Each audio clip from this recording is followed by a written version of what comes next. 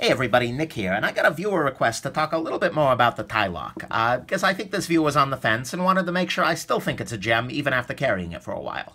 And in fact, its gem status is just stronger for me, and let me talk a little bit about why. This ends up getting a whole bunch of EDC time for me. This ends up in my pocket more often than even I really expected. And that's because it's a really great all-arounder knife for the kind of office environment I work in. And let me explain why.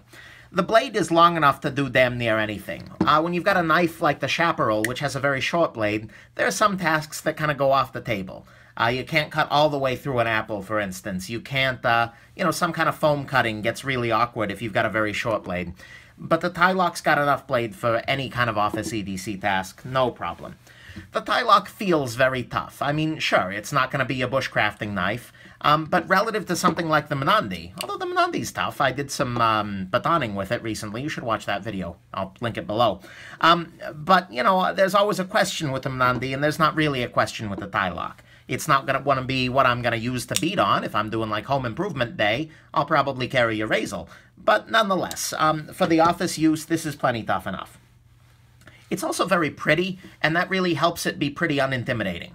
You take this out of your pocket, it opens slowly, it's kind of, oh, that's a cool mechanism. Nothing about this screams huge, massive weapon. And so, in that way, it blends in very nicely, and it's a piece of art. You take this out of your pocket, and people are like, wow, that's kind of pretty. And then they realize it's a knife. And, so that's a very nice little thing. But mostly, it's the size and the weight. This is a tiny knife in its folded state. I mean, it's not much bigger than your Mnandi in pocket. And that's a beautiful thing. And compared to your Shabazz, it's thinner. And compared to some of the other EDC options that I really like your Gram Reeve, it's ridiculously tiny, which is a beautiful thing. Because when you put this in your pocket in the morning, you kind of forget that it's there. It's not heavy, it doesn't block access to other things in your pocket, it's just hanging out, and then when you need it, it's there. So that's a beautiful thing. The only thing that I've come to dislike about this particular knife is the clip. This clip is just no good. I was kind of calling it a gimmick in my initial review, and now I just call it bad. And the reason for that are the same things that I've touched on in other places. Sorry about that.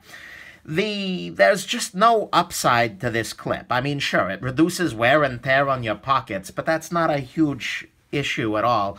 And this thing snags on freaking everything. You get in the car, snags on your seatbelt. You carry in a box, it'll snag and dig into the box. And overall, it just doesn't fit the rest of the knife either. The rest of the knife is a very smoothly designed thing, and this is some weird H.R. Geiger kind of affair that's stuck onto the side of it. So I'm actually going to try and order another clip for your TiLock here, because this is really the main thing. This clip is the main thing keeping this out of my pocket on any given day. And that's just a shame. But, aside from the clip, and even frankly with the clip, this knife is a gem. I really do like this knife a lot, and I think for office work type of situations, this is not a bad grail. This is not a bad thing to have your eyes set on. If you love the design and you love the idea of a lightweight, capable, pretty knife, the TiLock is a really, really excellent place to go. I just wish Chris Reeve would do something about that damn clip. Anyways, still love the TiLock. Hey, you know who you are. Buy a freaking TiLock, okay? Sorry. And the rest of you, have a wonderful day. Bye now.